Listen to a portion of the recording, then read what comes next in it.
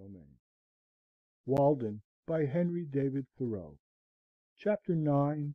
The Ponds. Sometimes, having had a surfeit of human society and gossip, and worn out all my village friends, I rambled still farther westward than I habitually dwell, into yet more unfrequented parts of the town, to fresh woods and pastures new; or, while the sun was setting, made my supper of huckleberries and blueberries on Fairhaven Hill, and laid up a store for several days. The fruits do not yield their true flavor to the purchaser of them, nor to him who raises them for the market. There is but one way to obtain it, yet few take that way. If you would know the flavor of huckleberries, ask the cowboy or the partridge. It is a vulgar error to suppose that you have tasted huckleberries who never plucked them. A huckleberry never reaches Boston. They have not been known there since they grew on her three hills. The ambrosial and essential part of the fruit is lost with the bloom which is rubbed off in the market cart, and they become mere provender. As long as eternal justice reigns, not one innocent huckleberry can be transported thither from the country's hills. Occasionally, after my hoeing was done for the day, I joined some impatient companion who had been fishing on the pond since morning, as silent and motionless as a duck or a floating leaf, and, after practising various kinds of philosophy, had concluded commonly, by the time I arrived, that he belonged to the ancient sect of Canobites. There was one older man, an excellent fisher and skilled in all kinds of woodcraft, who was pleased to look upon my house as a building erected for the convenience of fishermen; and I was equally pleased when he sat in my doorway to arrange his lines. Once in a while we sat together on the pond, he at one end of the boat and I at the other; but not many words passed between us, for he had grown deaf in his later years, but he occasionally hummed a psalm, which harmonized well enough with my philosophy. Our intercourse was thus altogether one of unbroken harmony, far more pleasing to remember than if it had been carried on by speech. When, as was commonly the case, I had none to commune with, I used to raise the echoes by striking with a paddle on the side of my boat, filling the surrounding woods with circling and dilating sound, stirring them up as the keeper of a menagerie his wild beasts, until I elicited a growl from every wooded vale and hillside. In warm evenings I frequently sat in the boat playing the flute, and saw the perch, which I seemed to have charmed, hovering around me, and the moon travelling over the ribbed bottom, which was strewed with the wrecks of the forest. Formerly I had come to this pond adventurously from time to time, in dark summer nights, with a companion, and making a fire close to the water's edge, which we thought attracted the fishes, we caught pouts with a bunch of worms strung on a thread, and when we had done, far in the night, threw the burning brands high into the air like sky rockets, which, coming down into the pond, were quenched with a loud hissing, and we were suddenly groping in total darkness. Through this, whistling a tune, we took our way to the haunts of men again. But now I had made my home by the shore. Sometimes, after staying in a village parlor till the family had all retired, I had returned to the woods, and, partly with a view to the next day's dinner, spent the hours of midnight fishing from a boat by moonlight, serenaded by owls and foxes, and hearing from time to time the creaking note of some unknown bird close at hand. These experiences were very memorable and valuable to me. Anchored in 40 feet of water, and 20 or 30 rods from the shore, surrounded sometimes by thousands of small perch and shiners, dimpling the surface with their tails in the moonlight, and communicating by a long flaxen line with mysterious nocturnal fishes which had their dwelling 40 feet below, or sometimes dragging 60 feet of line about the pond as I drifted in the gentle night breeze, now and then feeling a slight vibration along it, indicative of some life prowling about its extremity, of dull, uncertain, blundering purpose there, and slow to make up its mind. At length you slowly raise, pulling hand over hand, some horned pout, squeaking and squirming, to the upper air. It was very queer, especially in dark nights, when your thoughts had wandered to vast and cosmogonal themes in other spheres, to feel this faint jerk, which came to interrupt your dreams and link you to nature again. It seemed as if I might next cast my line upward into the air, as well as downward into this element, which was scarcely more dense. Thus I caught two fishes, as it were, with one hook. The scenery of Walden is on a humble scale, and though very beautiful, does not approach to grandeur, nor can it much concern one who has not long frequented it or lived by its shore. Yet this pond is so remarkable for its depth and purity as to merit a particular description. It is a clear and deep green well, half a mile long and a mile and three quarters in circumference, and contains about 61½ acres, a perennial spring in the midst of pine and oak woods, without any visible inlet or outlet except by the clouds and evaporation. The surrounding hills rise abruptly from the water to the height of 40 to 80 feet, though on the southeast and east they attain to about 100 and 150 feet respectively, within a quarter and a third of a mile. They are exclusively woodland. All our Concord waters have two colors at least, one when viewed at a distance, and another, more proper, close at hand. The first depends more on the light, and follows the sky. In clear weather in summer they appear blue at a little distance, especially if agitated, and at a great distance all appear alike. In stormy weather they are sometimes of a dark slate color. The sea, however, is said to be blue one day and green another, without any perceptible change in the atmosphere.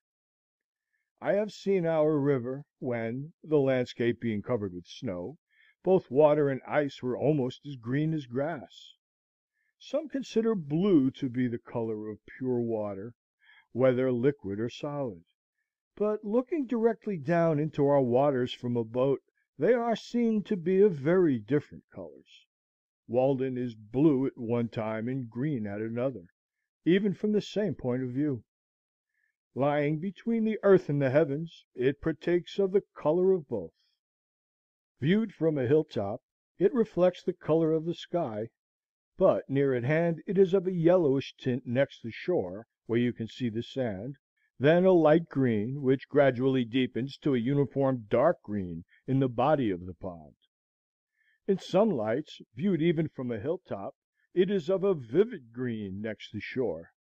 Some have referred this to the reflection of the verdure, but it is equally green there against the railroad sand bank, and in the spring, before the leaves are expanded, and it may be simply the result of the prevailing blue mixed with the yellow of the sand.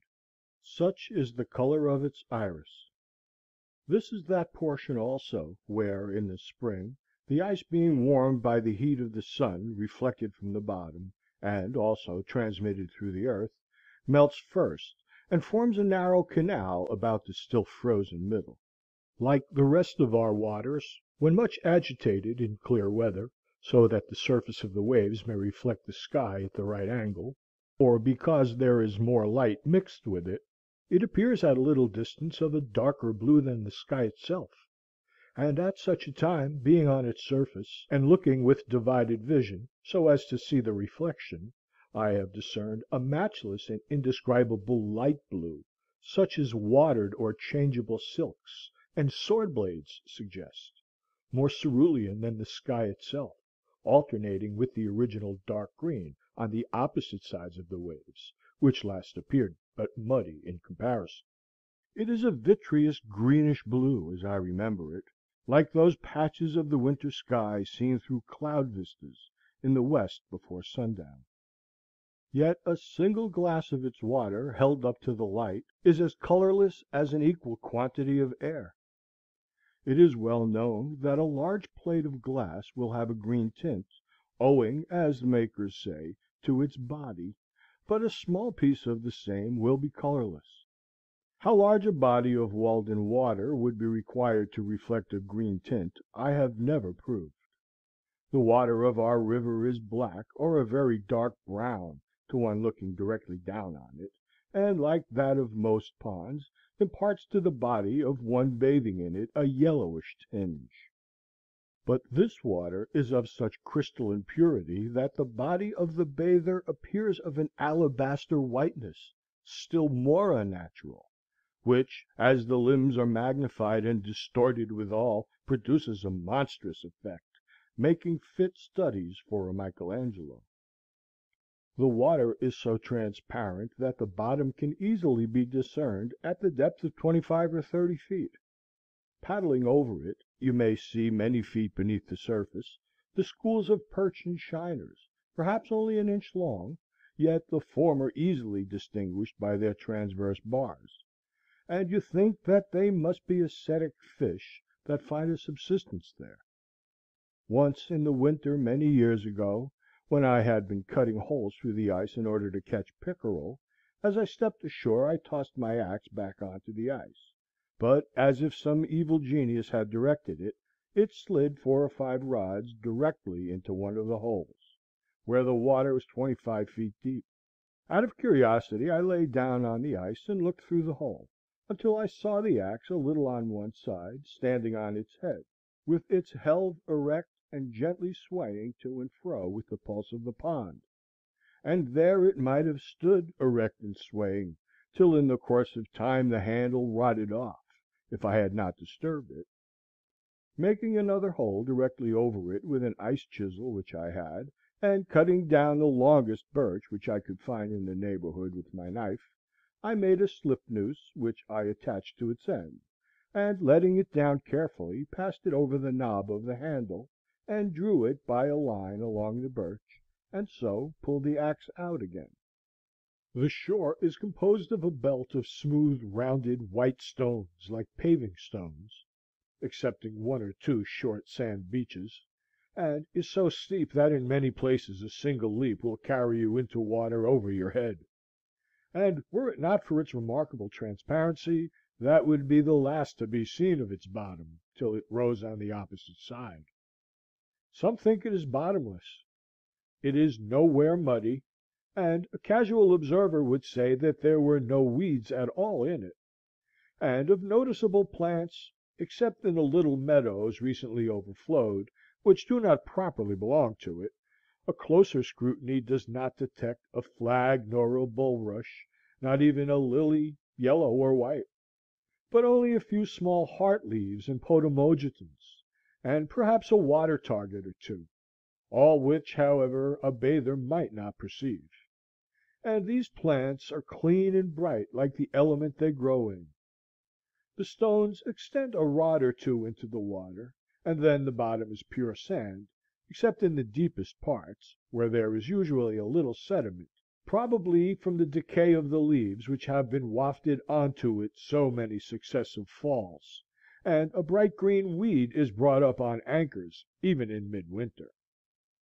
We have one other pond just like this, White Pond, in 9 Acre Corner, about 2½ miles westerly; but though I am acquainted with most of the ponds within a dozen miles of this centre, I do not know a third of this pure and well like character.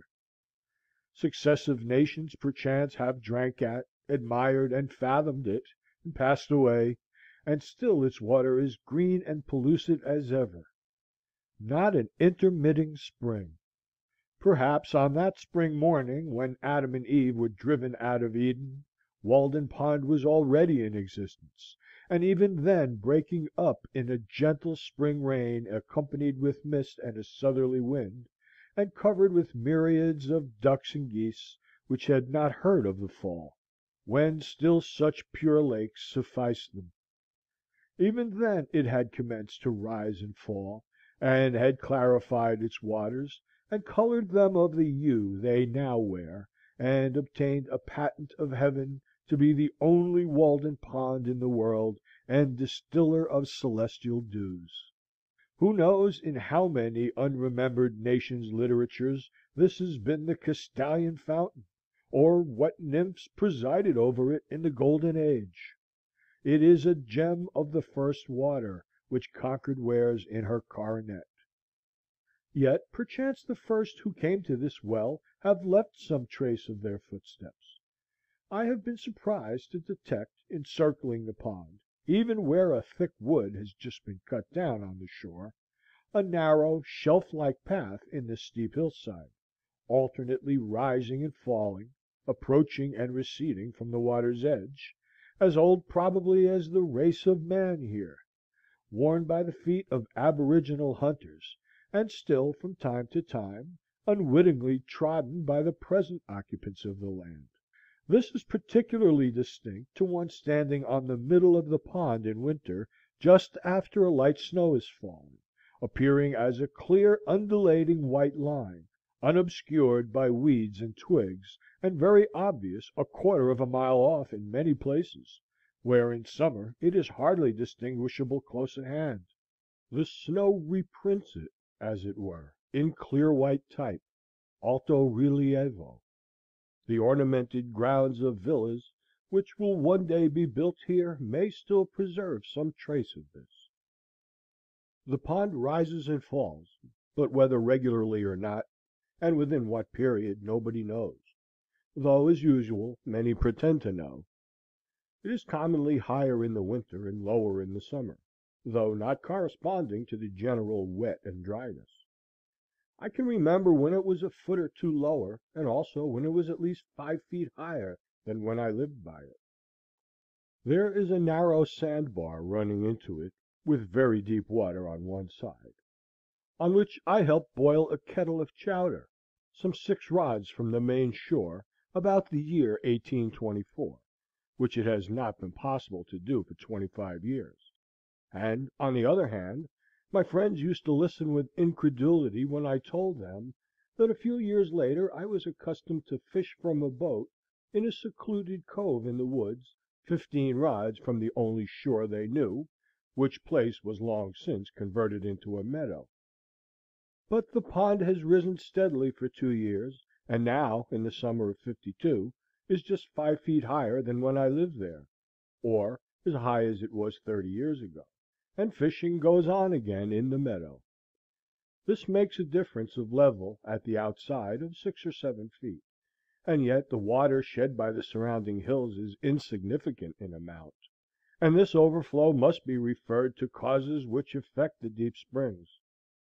This same summer the pond has begun to fall again. It is remarkable that this fluctuation, whether periodical or not, appears thus to require many years for its accomplishment.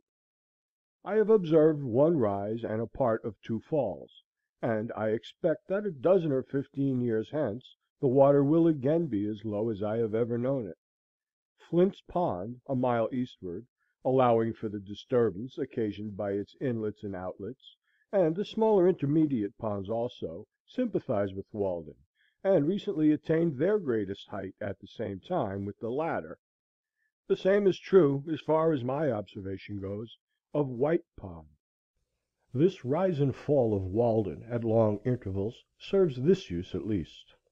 The water standing at this great height for a year or more, though it makes it difficult to walk round it, kills the shrubs and trees which have sprung up about its edge since the last rise, pitch pines, birches, alders, aspens, and others, and falling again leaves an unobstructed shore; for, unlike many ponds and all waters which are subject to a daily tide, its shore is cleanest when the water is lowest. On the side of the pond next my house a row of pitch pines 15 feet high has been killed and tipped over as if by a lever, and thus a stop put to their encroachments; and their size indicates how many years have elapsed since the last rise to this height. By this fluctuation the pond asserts its title to a shore, and thus the shore is shorn, and the trees cannot hold it by right of possession. These are the lips of the lake on which no beard grows; it licks its chaps from time to time. When the water is at its height, the alders, willows, and maples send forth a mass of fibrous red roots several feet long from all sides of their stems in the water, and to the height of 3 or 4 feet from the ground, in an effort to maintain themselves; and I have known the high blueberry bushes about the shore, which commonly produce no fruit, bear an abundant crop under these circumstances. Some have been puzzled to tell how the shore became so regularly paved. My townsmen have all heard the tradition. The oldest people tell me that they heard it in their youth; that anciently the Indians were holding a powwow upon a hill here, which rose as high into the heavens as the pond now sinks deep into the earth, and they used much profanity, as the story goes, though this vice is one of which the Indians were never guilty. And while they were thus engaged, the hill shook and suddenly sank, and only one old squaw, named Walden, escaped, and from her the pond was named. It has been conjectured that when the hill shook, these stones rolled down its side and became the present shore.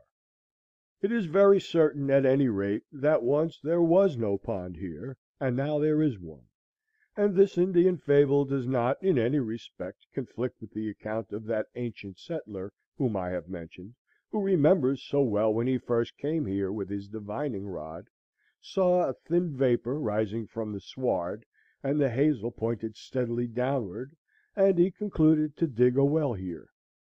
As for the stones, many still think that they are hardly to be accounted for by the action of the waves on these hills; but I observe that the surrounding hills are remarkably full of the same kind of stones, so that they have been obliged to pile them up in walls on both sides of the railroad cut nearest the pond; and, moreover, there are most stones where the shore is most abrupt, so that, unfortunately, it is no longer a mystery to me. I detect the paver. If the name was not derived from that of some English locality, Saffron Walden, for instance, one might suppose that it was called originally Walled In Pond. The pond was my well, ready dug.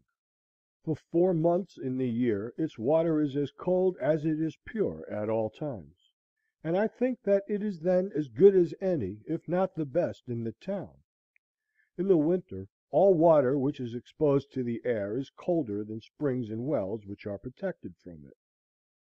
The temperature of the pond water which had stood in the room where I sat, from 5 o'clock in the afternoon till noon the next day, the 6th of March, 1846, the thermometer having been up to 65 degrees or 70 degrees some of the time, owing partly to the sun on the roof, was 42 degrees, or 1 degree colder than the water of one of the coldest wells in the village, just drawn. The temperature of the boiling spring the same day was 45 degrees, or the warmest of any water tried, though it is the coldest that I know of in summer, when, besides, shallow and stagnant surface water is not mingled with it. Moreover, in summer, Walden never becomes so warm as most water which is exposed to the sun, on account of its depth. In the warmest weather I usually placed a pailful in my cellar, where it became cool in the night, and remained so during the day, though I also resorted to a spring in the neighborhood. It was as good when a week old as the day it was dipped, and had no taste of the pump. Whoever camps for a week in summer by the shore of a pond needs only bury a pail of water a few feet deep in the shade of his camp to be independent of the luxury of ice. There have been caught in Walden pickerel, one weighing 7 pounds, to say nothing of another which carried off a reel with great velocity, which the fisherman safely set down at 8 pounds because he did not see him. Perch and pouts, some of each weighing over 2 pounds, shiners, chivens or roach, Leuciscus pucellus, a very few breams, and a couple of eels, one weighing 4 pounds. I am thus particular because the weight of a fish is commonly its only title to fame, and these are the only eels I have heard of here. Also, I have a faint recollection of a little fish some 5 inches long, with silvery sides and a greenish back, somewhat dace-like in its character, which I mention here chiefly to link my facts to fable. Nevertheless, this pond is not very fertile in fish. Its pickerel, though not abundant, are its chief boast. I have seen at one time lying on the ice pickerel of at least 3 different kinds: a long and shallow one, steel colored, most like those caught in the river; a bright golden kind, with greenish reflections and remarkably deep, which is the most common here; and another golden colored, and shaped like the last, but peppered on the sides with small dark brown or black spots, intermixed with a few faint blood red ones, very much like a trout. The specific name reticulatus would not apply to this. It should be guttatus rather. These are all very firm fish, and weigh more than their size promises. The shiners, pouts, and perch also, and indeed all the fishes which inhabit this pond, are much cleaner, handsomer, and firmer fleshed than those in the river and most other ponds, as the water is purer, and they can easily be distinguished from them. Probably many ichthyologists would make new varieties of some of them. There are also a clean race of frogs and tortoises, and a few mussels in it. Muskrats and minks leave their traces about it, and occasionally a traveling mud turtle visits it.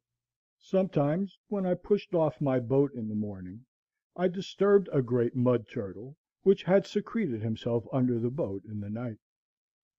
Ducks and geese frequent it in the spring and fall. The white-bellied swallows, hirundo bicolor, skim over it, and the peetweets, Titanus macularius, teeter along its stony shores all summer. I have sometimes disturbed a fish hawk sitting on a white pine over the water, but I doubt if it is ever profaned by the wind of a gull, like Fairhaven. At most, it tolerates one annual loon. These are all the animals, of consequence, which frequent it now. You may see from a boat, in calm weather, near the sandy eastern shore, where the water is 8 or 10 feet deep, and also in some other parts of the pond, some circular heaps, half a dozen feet in diameter by a foot in height, consisting of small stones less than a hen's egg in size, where all around is bare sand. At first you wonder if the Indians could have formed them on the ice for any purpose, and so when the ice melted they sank to the bottom. But they are too regular, and some of them plainly too fresh for that. They are similar to those found in rivers; but as there are no suckers nor lampreys here, I know not by what fish they could be made. Perhaps they are the nests of the chivin. These lend a pleasing mystery to the bottom. The shore is irregular enough not to be monotonous. I have in my mind's eye the western, indented with deep bays, the bolder northern, and the beautifully scalloped southern shore, where successive capes overlap each other, and suggest unexplored coves between. The forest has never so good a setting, nor is so distinctly beautiful, as when seen from the middle of a small lake, amid hills which rise from the water's edge; for the water in which it is reflected not only makes the best foreground in such case, but, with its winding shore, the most natural and agreeable boundary to it. There is no rawness nor imperfection in its edge there, as where the axe has cleared a part, or a cultivated field abuts on it. The trees have ample room to expand on the water side, and each sends forth its most vigorous branch in that direction. There Nature has woven a natural selvage, and the eye rises by just gradations from the low shrubs of the shore to the highest trees. There are few traces of man's hand to be seen. The water laves the shore as it did 1,000 years ago. A lake is the landscape's most beautiful and expressive feature. It is earth's eye, looking into which the beholder measures the depth of his own nature. The fluviatile trees next the shore are the slender eyelashes which fringe it, and the wooded hills and cliffs around are its overhanging brows. Standing on the smooth sandy beach at the east end of the pond, in a calm September afternoon, when a slight haze makes the opposite shore line indistinct, I have seen whence came the expression, the glassy surface of a lake. When you invert your head, it looks like a thread of finest gossamer stretched across the valley and gleaming against the distant pine woods, separating one stratum of the atmosphere from another. You would think that you could walk dry under it to the opposite hills, and that the swallows which skim over might perch on it. Indeed, they sometimes dive below this line, as it were by mistake, and are undeceived. As you look over the pond westward, you are obliged to employ both your hands to defend your eyes against the reflected as well as the true sun, for they are equally bright; and if between the two you survey its surface critically, it is literally as smooth as glass, except where the skater insects, at equal intervals, scattered over its whole extent, by their motions in the sun, produce the finest imaginable sparkle on it, or, perchance, a duck plumes itself, or, as I have said, a swallow skims so low as to touch it. It may be that in the distance a fish describes an arc of 3 or 4 feet in the air, and there is one bright flash where it emerges, and another where it strikes the water. Sometimes the whole silvery arc is revealed, or here and there, perhaps, is a thistledown floating on its surface, which the fishes dart at, and so dimple it again. It is like molten glass, cooled but not congealed, and the few motes in it are pure and beautiful, like the imperfections in glass. You may often detect a yet smoother and darker water, separated from the rest, as if by an invisible cobweb, boom of the water nymphs, resting on it. From a hilltop you can see a fish leap in almost any part, for not a pickerel or shiner picks an insect from this smooth surface but it manifestly disturbs the equilibrium of the whole lake. It is wonderful with what elaborateness this simple fact is advertised. This piscine murder will out, and from my distant perch I distinguish the circling undulations when they are half a dozen rods in diameter. You can even detect a water bug (Gyrhinus) ceaselessly progressing over the smooth surface a quarter of a mile off, for they furrow the water slightly, making a conspicuous ripple bounded by two diverging lines; but the skaters glide over it without rippling it perceptibly. When the surface is considerably agitated there are no skaters nor water bugs on it, but apparently in calm days they leave their havens and adventurously glide forth from the shore by short impulses till they completely cover it. It is a soothing employment, on one of those fine days in the fall when all the warmth of the sun is fully appreciated, to sit on a stump on such a height as this, overlooking the pond, and study the dimpling circles which are incessantly inscribed on its otherwise invisible surface, amid the reflected skies and trees. Over this great expanse there is no disturbance, but it is thus at once gently smoothed away and assuaged, as when a vase of water is jarred, the trembling circles seek the shore, and all is smooth again. Not a fish can leap or an insect fall on this pond, but it is reported in circling dimples, in lines of beauty, as it were the constant welling up of its fountain, the gentle pulsing of its life, the heaving of its breast. The thrills of joy and thrills of pain are undistinguishable. How peaceful the phenomena of the lake! Again the works of man shine as in the spring. Ay, every leaf and twig and stone and cobweb sparkles now at mid‐afternoon, as when covered with dew in a spring morning. Every motion of an oar or an insect produces a flash of light, and if an oar falls, how sweet the echo! In such a day, in September or October, Walden is a perfect forest mirror, set round with stones as precious to my eye as if fewer or rarer. Nothing so fair, so pure, and at the same time so large as a lake, perchance, lies on the surface of the earth. Sky water, it needs no fence. Nations come and go without defiling it. It is a mirror which no stone can crack, whose quicksilver will never wear off, whose gilding nature continuously repairs. No storms, no dust, can dim its surface ever fresh. A mirror in which all impurity presented to it sinks, swept and dusted by the sun's hazy brush.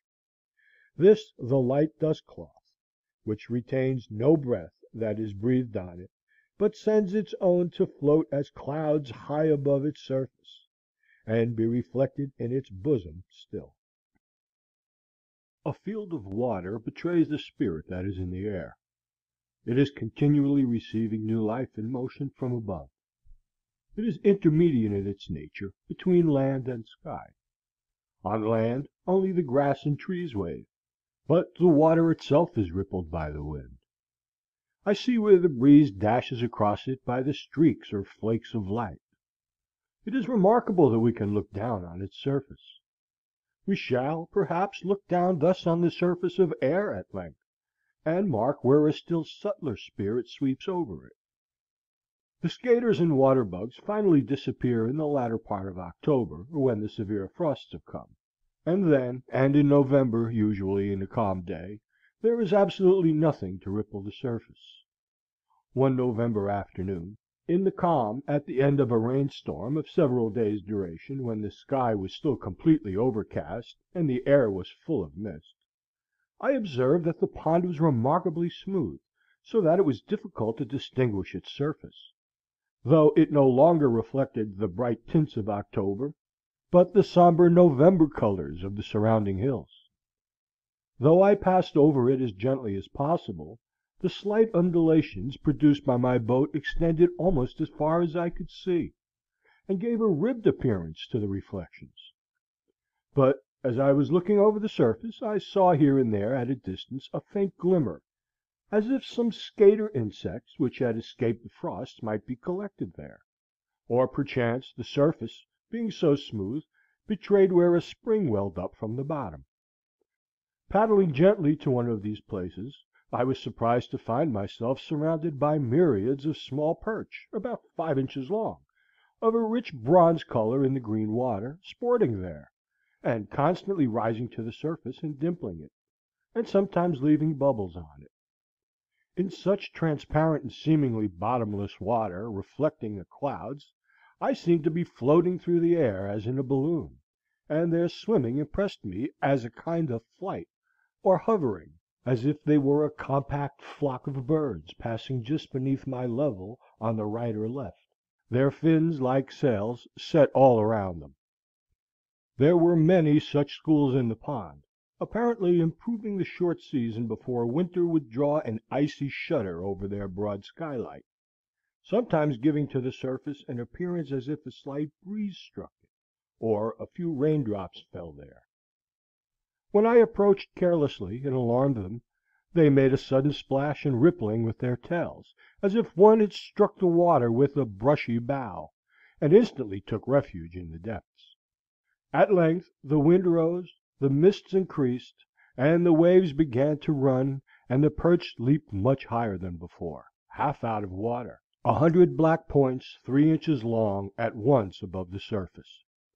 Even as late as the 5th of December one year I saw some dimples on the surface, and thinking it was going to rain hard immediately, the air being full of mist, I made haste to take my place at the oars and row homeward. Already the rain seemed rapidly increasing, though I felt none on my cheek, and I anticipated a thorough soaking. But suddenly the dimples ceased, for they were produced by the perch, which the noise of my oars had seared into the depths, and I saw their schools dimly disappearing. So I spent a dry afternoon after all. An old man who used to frequent this pond nearly 60 years ago, when it was dark with surrounding forests, tells me that in those days he sometimes saw it all alive with ducks and other waterfowl, and that there were many eagles about it. He came here a fishing, and used an old log canoe which he found on the shore. It was made of 2 white pine logs, dug out and pinned together, and was cut off square at the ends. It was very clumsy, but lasted a great many years before it became waterlogged, and perhaps sank to the bottom. He did not know whose it was. It belonged to the pond. He used to make a cable for his anchor of strips of hickory bark tied together. An old man, a potter, who lived by the pond before the Revolution, told him once that there was an iron chest at the bottom, and that he had seen it. Sometimes it would come floating up to the shore, but when you went toward it, it would go back into deep water and disappear. I was pleased to hear of the old log canoe, which took the place of an Indian one of the same material, but more graceful construction, which perchance had first been a tree on the bank, and then, as it were, fell into the water, to float there for a generation, the most proper vessel for the lake. I remember that when I first looked into these depths there were many large trunks to be seen indistinctly lying on the bottom, which had either been blown over formerly, or left on the ice at the last cutting, when wood was cheaper, but now they have mostly disappeared.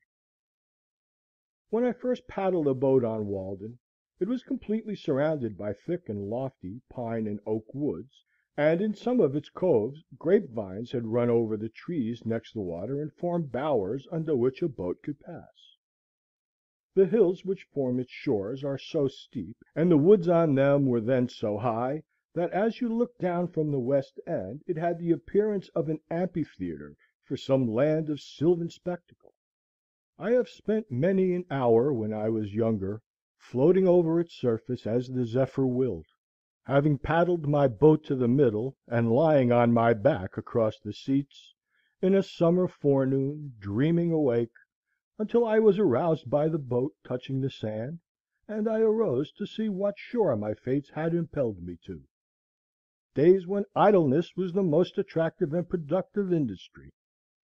Many a forenoon have I stolen away, preferring to spend thus the most valued part of the day, for I was rich, if not in money, in sunny hours and summer days, and spent them lavishly. Nor do I regret that I did not waste more of them in the workshop or the teacher's desk. But since I left those shores the woodchoppers have still further laid them waste. And now for many a year there will be no more rambling through the aisles of the wood, with occasional vistas through which you see the water. My muse may be excused if she is silent henceforth. How can you expect the birds to sing when their groves are cut down? Now the trunks of trees on the bottom, and the old log canoe, and their dark surrounding woods are gone, and the villagers, who scarcely know where it lies, instead of going to the pond to bathe or drink, are thinking to bring its water, which should be as sacred as the Ganges at least, to the village in a pipe, to wash their dishes with, to earn their Walden by the turning of a cock or drawing of a plug. That devilish iron horse, whose ear-rending neigh is heard throughout the town, has muddled the boiling spring with his foot, and he it is that has browsed off all the woods on Walden shore. That Trojan horse with 1,000 men in his belly, introduced by mercenary Greeks. Where is the country's champion, the Moor of Moor Hill, to meet him at the deep cut and thrust an avenging lance between the ribs of the bloated pest? Nevertheless, of all the characters I have known, perhaps Walden wears best, and best preserves, its purity. Many men have been likened to it, but few deserve that honor. Though the woodchoppers have laid bare first this shore and then that, and the Irish have built their sties by it, and the railroad has infringed on its border, and the icemen have skimmed it once, it is itself unchanged, the same water which my youthful eyes fell on. All the change is in me. It has not acquired one permanent wrinkle after all its ripples. It is perennially young, and I may stand and see a swallow dip, apparently to pick an insect from its surface, as of yore. It struck me again to-night, as if I had not seen it almost daily for more than 20 years. Why, here is Walden, the same woodland lake that I discovered so many years ago. Where a forest was cut down last winter, another is springing up by its shore as lustily as ever. The same thought is welling up to its surface that was then. It is the same liquid joy and happiness to itself and its Maker, ay, and it may be to me. It is the work of a brave man, surely, in whom there was no guile. He rounded this water with his hand, deepened and clarified it in his thought, and in his will bequeathed it to Concord. I see by its face that it is visited by the same reflection, and I can almost say, Walden, is it you? It is no dream of mine to ornament a line. I cannot come nearer to God in heaven than I live to Walden even. I am its stony shore, and the breeze that passes o'er. In the hollow of my hand are its water and its sand, and its deepest resort lies high in my thought. The cars never pause to look at it. Yet I fancy that the engineers and firemen and brakemen, and those passengers who have a season ticket and see it often, are better men for the sight. The engineer does not forget at night, or his nature does not, that he has beheld his vision of serenity and purity once at least during the day. Though seen but once, it helps to wash out State Street and the engine's soot. One proposes that it be called God's Drop.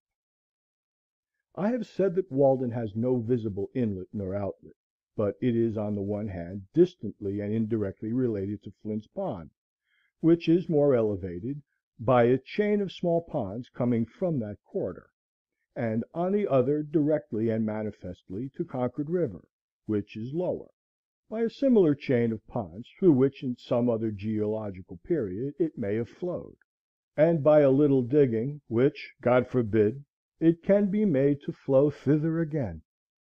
If by living thus reserved and austere, like a hermit in the woods, so long, it has acquired such wonderful purity, who would not regret that the comparatively impure waters of Flint's Pond should be mingled with it, or itself should ever go to waste its sweetness in the ocean wave? Flint's, or Sandy Pond, in Lincoln, our greatest lake and inland sea, lies about a mile east of Walden. It is much larger, being said to contain 197 acres, and is more fertile in fish; but it is comparatively shallow, and not remarkably pure. A walk through the woods thither was often my recreation. It was worth the while, if only to feel the wind blow on your cheek freely, and see the waves run, and remember the life of mariners.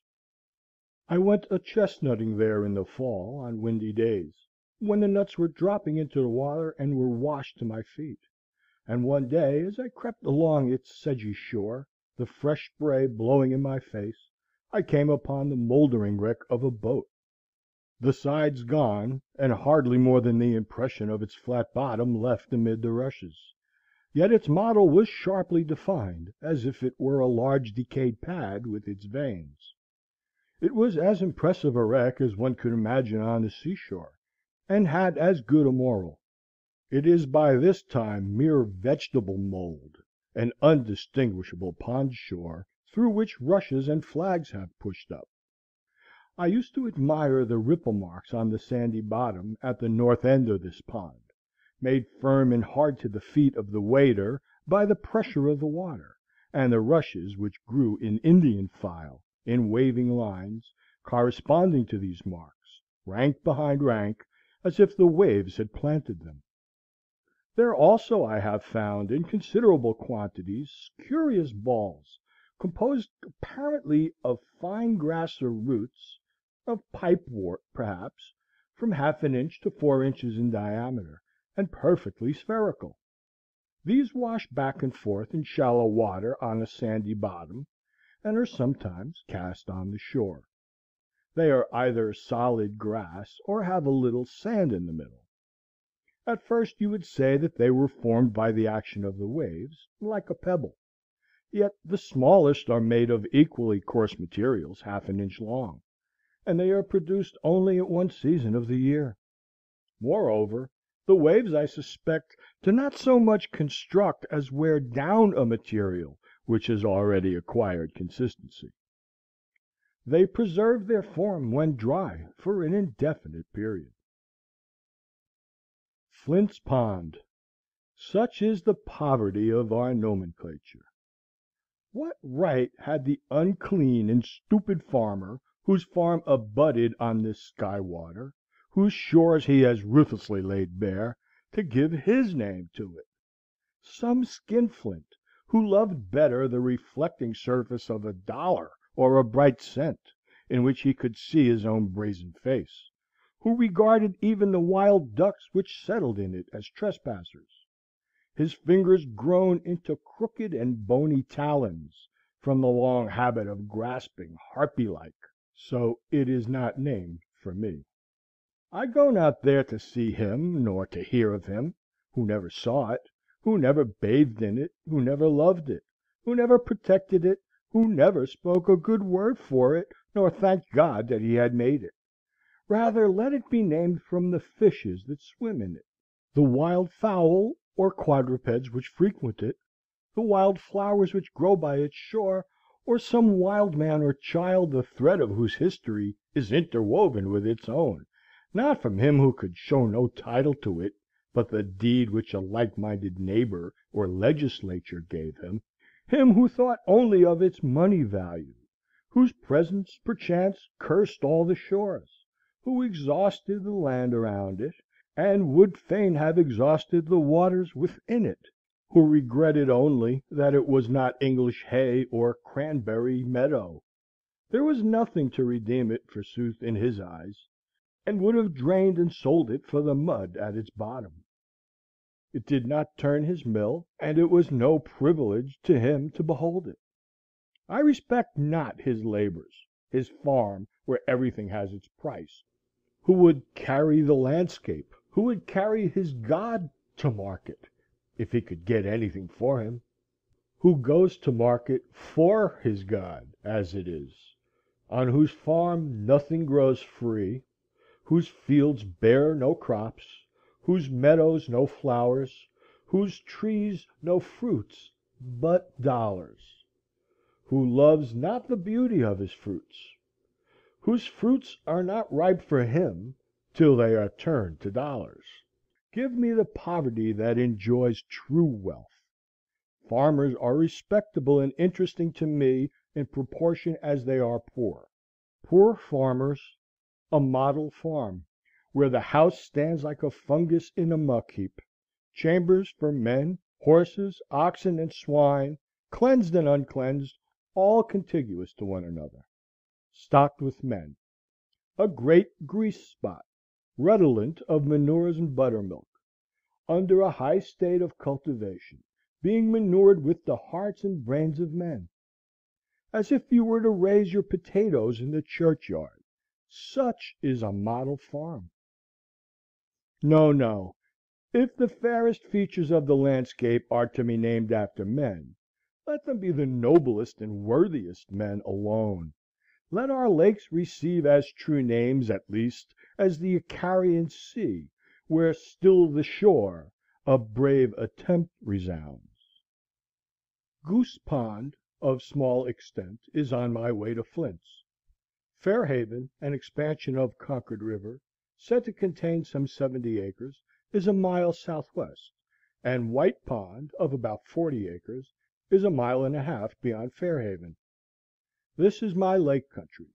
These, with Concord River, are my water privileges. And night and day, year in, year out, they grind such grist as I carry to them. Since the woodcutters, and the railroad, and I myself have profaned Walden, perhaps the most attractive, if not the most beautiful of all our lakes, the gem of the woods, is White Pond, a poor name from its commonness, whether derived from the remarkable purity of its waters or the color of its sands. In these, as in other respects, however, it is a lesser twin of Walden. They are so much alike that you would say they must be connected underground. It has the same stony shore, and its waters are of the same hue. As at Walden, in sultry dog day weather, looking down through the woods on some of its bays which are not so deep but that the reflection from the bottom tinges them, its waters are of a misty bluish green or glaucous color. Many years since I used to go there to collect the sand by cartloads to make sandpaper with, and I have continued to visit it ever since. One who frequents it proposes to call it Virid Lake. Perhaps it might be called Yellow Pine Lake, from the following circumstance. About 15 years ago you could see the top of a pitch pine, of the kind called yellow pine hereabouts, though it is not a distinct species, projecting above the surface in deep water many rods from the shore. It was even supposed by some that the pond had sunk, and this was one of the primitive forests that formerly stood there. I find that even so long ago as 1792, in a topographical description of the town of Concord by one of its citizens, in the collections of the Massachusetts Historical Society, the author, after speaking of Walden and White Ponds, adds, "In the middle of the latter may be seen, when the water is very low, a tree which appears as if it grew in the place where it now stands, although the roots are 50 feet below the surface of the water. The top of this tree is broken off, and at that place measures 14 inches in diameter." In the spring of '49 I talked with the man who lives nearest the pond in Sudbury, who told me that it was he who got out this tree 10 or 15 years before. As near as he could remember, it stood 12 or 15 rods from the shore, where the water was 30 or 40 feet deep. It was in the winter, and he had been getting out ice in the forenoon, and had resolved that in the afternoon, with the aid of his neighbors, he would take out the old yellow pine. He sawed a channel in the ice toward the shore, and hauled it over and along and out on to the ice with oxen; but before he had gone far in his work he was surprised to find that it was wrong end upward, with the stumps of branches pointing down, and the small end firmly fastened in the sandy bottom. It was about a foot in diameter at the big end, and he had expected to get a good saw log; but it was so rotten as to be fit only for fuel, if for that. He had some of it in his shed then. There were marks of an axe and of woodpeckers on the butt. He thought that it might have been a dead tree on the shore, but was finally blown over into the pond, and after the top had become waterlogged, while the butt end was still dry and light, had drifted out and sunk wrong end up. His father, 80 years old, could not remember when it was not there. Several pretty large logs may still be seen lying on the bottom, where, owing to the undulation of the surface, they look like huge water snakes in motion. This pond has rarely been profaned by a boat, for there is little in it to tempt a fisherman. Instead of the white lily, which requires mud, or the common sweet flag, the blue flag (Iris versicolor) grows thinly in the pure water, rising from the stony bottom all around the shore, where it is visited by humming birds in June; and the color both of its bluish blades and its flowers, and especially their reflections, is in singular harmony with the glaucous water. White Pond and Walden are great crystals on the surface of the earth, lakes of light. If they were permanently congealed, and small enough to be clutched, they would perchance be carried off by slaves, like precious stones, to adorn the heads of emperors. But being liquid, and ample, and secure to us and our successors forever, we disregard them, and run after the diamond of Kohinoor. They are too pure to have a market value. They contain no muck. How much more beautiful than our lives, how much more transparent than our characters are they! We never learned meanness of them. How much fairer than the pool before the farmer's door in which his ducks swim! Hither the clean wild ducks come. Nature has no human inhabitant who appreciates her. The birds, with their plumage and their notes, are in harmony with the flowers, but what youth or maiden conspires with the wild luxuriant beauty of Nature? She flourishes most alone, far from the towns where they reside. Talk of heaven, ye disgrace earth. Chapter 9.